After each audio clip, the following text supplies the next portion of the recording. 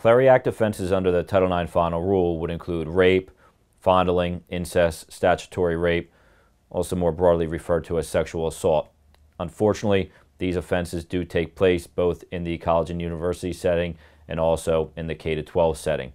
If you're facing a Title IX sexual misconduct case, having an experienced attorney advisor in your corner from as early as possible in the process will help allow for a fair process and a favorable outcome.